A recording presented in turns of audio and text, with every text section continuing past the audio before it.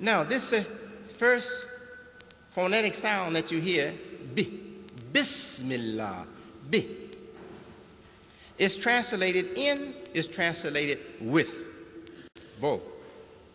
It can be translated also by, by, depending on the word situation, the word environment for the word, for the bi, the context in which it is used or put. Now let's look at another expression from the Quran for this bi. God says, and really this one, I'm hoping I'm setting the tone or the mood for my address with this quote from Allah's book, the Quran, and from our book, the Quran. لا يغير ما بقوم حتى يغيروا ما بأنفسهم. لا يغير ما بقوم حتى يغيروا ما بأنفسهم. God does not change or remove what is bothering a people until they change or remove from themselves what is bothering their souls. Now let us have a few comments on that expression. Islam, past, present, future. I know where I'm going. Don't think I'm forgetting. Let's have a few comments on this expression. And let me correct those who translate it wrongly. And it's not just you. In fact, you never translate. You never translate. I haven't seen any of you all translate. You buy others' translations. You don't translate. I hope you will follow me and become translators yourself sometimes. Yeah. All right. There's a translation that they give. Overseas Muslims who came to America. It's not a popular translation among them. It's the unpopular translation among them. Translated like this only by a few. God does not change what is bothering a people until they change it themselves. That's how they translate it. Well, if I change it myself, what I need God? I don't need God. Now, what kind of ridiculous statement is that? God doesn't change a people that's bothering the people until they change it themselves. I don't need him to change it. I changed it already. Now, why is he coming to change? I've already changed what bothers me. Why does he have to come and change? So it really puts God out of the question, doesn't it? It puts God out of the question. That statement is saying this: don't depend on God, don't wait on God, don't expect God to do something for you, do it yourself. That's what that statement is saying. So this is coming from the atheistic thinkers in the community of Muslims, immigrant Muslims, those who are atheistic. It's coming from them. They say, oh, don't wait on God, don't trust God, take your matters into your own hand. That's the only help going to come to you is from yourself. God is not saying that at all. And every natural human person in this audience today, and those that this speech will reach, or this address will reach, over the national broadcast or through the publications, they know what I'm going to give. They know it's the truth. You know it because your own good nature tells you. Now I'm going to tell you exactly what God is saying. This is not the first time. I've done this many times. Explain this expression in the Quran. It is plainly said, God gave it clear and plain, that God does not change what is bothering a people, what is wrong with a people, what's the matter with a people, what is bothering a people, what is burdening a people. That's what it means. Until they change or remove what is bothering their souls. That's what it is. That's clear. You don't need to translate it anymore. That's clear enough. But let's have a few comments on it. When you are not in the proper condition, when you are not yourself in the right condition to get God's help, it's because something is wrong in you. God will help us if we are all right, if we are right. You don't have to be sinless. God helps sinners. We know that. You don't have to be sinless. Moses was a sinner, and God called Moses to be his prophet. Peace be upon Moses. So we know that God helps sinners, so you don't have to be holy and perfect and pure and angelic to get God's help. But you just have to be truthful. Truthful.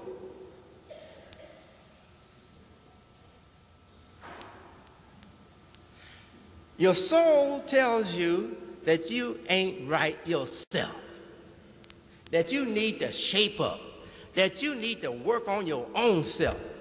Your soul is telling you that. And sometimes you'll be so good in your own soul, that you won't really feel that I have to do something about it. I'm a pretty good fellow. I'm the best fella in this town. You know, you won't be bragging, but say, hey, my morals and nature, tongue is straight, clean as anybody in this town. So you feel good about yourself. But you got sinners and liars and thieves all around you,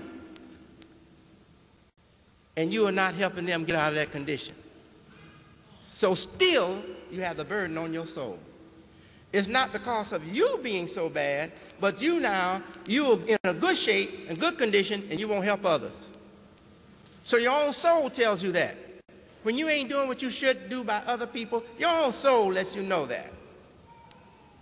So God created us to act upon the good voice in our own souls. And he's not going to come and help us when we are closing the ear to that good voice of our own soul. You won't listen to your good voice in your own soul? Why should God come and help you? But once you start to listen to the good voice in your own soul and respect it, then God is going to come and give you all the help you need.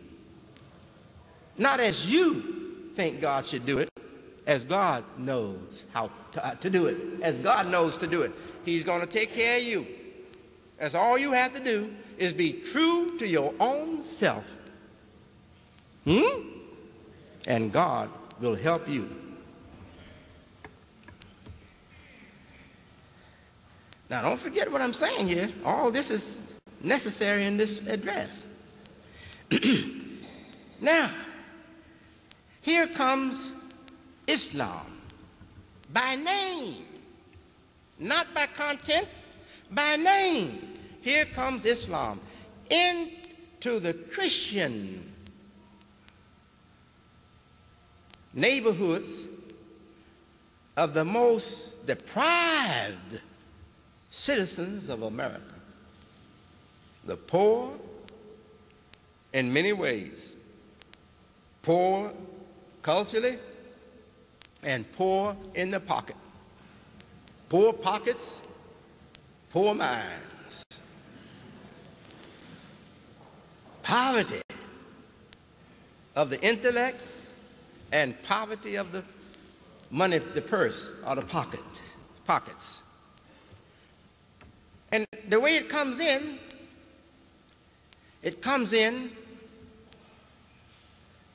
as a mystery, or at least as something that mystifies.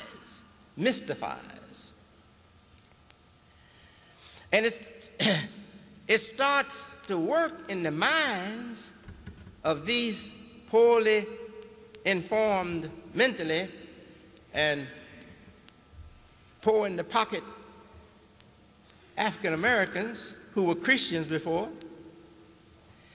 and it makes them a kind of special student or students of the teachings of W. Farad Muhammad, or W.D. Farad, and his opponent, helper, my father, Elijah Muhammad.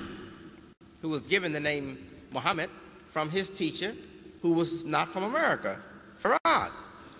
His name was Elijah Poole, from born in Sandersville, Georgia, from this state, Georgia. So we have one time period for Islam among us. Now, we have to acknowledge that there was the Moorish American Science Temple existing a few years before Farad started his Temple of Islam under the Honorable Elijah Muhammad and the Nation of Islam. That was the Moorish Science Temple. And when my father first taught or lectured, preached or taught or lectured, gave lessons to the Fruit of Islam, called FOI by us, the FOI, Fruit of Islam, the military unit for men in the Nation of Islam. My father was put in a dress like the Moorish Americans wear. Farad's first influence on the way we dress gave us the Moorish American Science Temple dress. The men wore fezzes, wine color fezzes with black tassel. Now, I've told you all about this, but I'm fortunate today to have a gentleman in the audience wearing one. So I want you all to turn around and look at this gentleman. Would you please stand for me, brother? You see this headgear, the headpiece? That's exactly, we still got the portrait, we still got the group picture of the Honorable Elijah Muhammad, the captain in those days, the supreme captain, and the fruit. We still got the picture, and that's how they were dressed, just like that. Thank you very much. Appreciate that. Now, all right. During the time period beginning with 1931, although we're told officially in the documents of the Nation of Islam that Mr. Farad came July the 4th, 1930, that's when he came to our community to do his work. I think that that's more symbolic than it is factual. Well, we know that in 1931 he was preaching in Detroit in the most deprived areas of the black community or the African American community.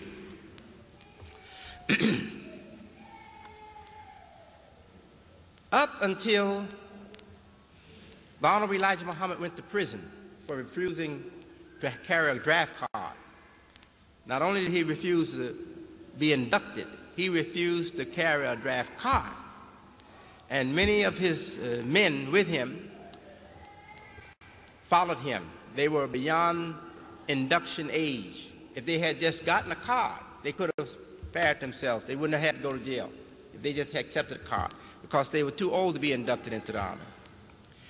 But they took his position and they went to jail. They gave my father 5 years and sent him to Milan, Michigan, federal institution there, to do his time. And many followed him. My brother was my oldest brother was one of them. He was young enough, he was just in the right age to be inducted. But he didn't accept the card either, and they were put in jail.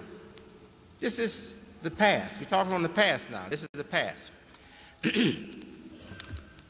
In the prison, in the jail, my father didn't stop preaching. He preached in the jail like he preached outside, and actually made converts in the jail. One of the converts he made, his name was Andrew, Brother Andrew. Brother Andrew was a young man. He was in jail for some crime. He converted to the Nation of Islam while he was in jail. He came out before my father was released, and my father had trained him to be a minister. He started ministering in Chicago. he became our minister, Brother Andrew. And a very good one he was. So this is kind of giving you a picture of the beginning. What distinguished the men, or I have to say the congregation, the following, from the present was that they were mostly thinking about and interested in the lessons or the teachings of Mr. Farad. That's what they were interested in. To become a member, you had to write a letter. And your letter had to say, "Dear Savior." And you completed it letting the Honorable Elijah Muhammad know. You're writing it not to the Honorable Elijah Muhammad, though. You're writing it to W.D. Farad. "Dear Savior," and you're saying that you want to accept your own. And if that letter was written nice and clear, you would be accepted.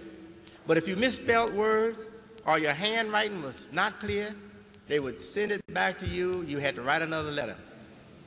Now, you didn't have to know anything about the teachings to get your letter approved. You only had to be able to write a clear letter with the words spelled correctly, punctuated, the sentence punctuated correctly, and not sloppy. So what was the price you had to pay to get in, to become a member? You had to write clearly, correctly, neatly, and be clean. You send a dirty letter, it's going to come back to you. Yeah, you got some dirt on it, it's coming back to you. They'll send it back to you. Say, "Do it again." They wouldn't accept it until it was correct, neat, clean. All right? So shouldn't that tell us what the emphasis was on? I don't care what you learned after you got in. Shouldn't that tell you what they wanted most of all? To have you respect knowledge, try to learn to read and write correctly, be neat and clean.